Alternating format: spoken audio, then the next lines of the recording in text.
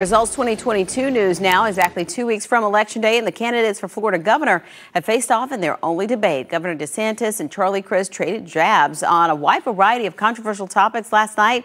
Each had a very different message they wanted voters to hear. Mark Lehman's following the story live, and things got a bit heated and nasty, Mark.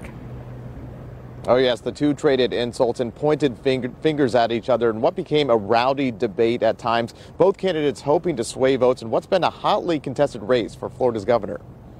I'm going to stop right now and ask that our audience please stop. A partisan crowd getting involved last night as the candidates for governor squared off on several issues, beginning with Florida's response to the pandemic. I would have listened to scientists, unlike the governor. It would have destroyed the state of Florida. Our hospitality and tourism industry, which has thrived, would have gone into disrepair. Governor Ron DeSantis then clashing with Democrat challenger Charlie Crist on the topic of abortion.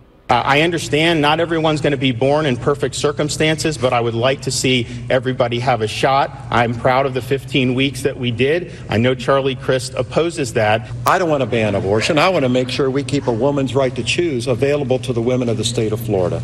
And I want to make sure that we don't have a governor in the future who wouldn't even allow exceptions for rape or incest. The pair also blaming each other for rising property insurance rates. All of this coming as Chris said DeSantis is more interested in a presidential run in 2024. And say to them, if you're reelected, you will serve a full 4-year term as governor. Yes or no? Well, listen, I know that Charlie's interested in talking about 2024 and Joe Biden, but I just want to make things very, very clear. The only worn-out old donkey I'm looking to put out to pasture is Charlie Crist. Last night's debate came as early voting began in several counties, including Orange. There are 20 locations here that are open every day from 8 a.m. until 8 p.m. Until November 6th. And again, Election Day, 2 weeks from today on November 8th. For now, reporting live in Orange County, Mark Lehman, getting results, News 6.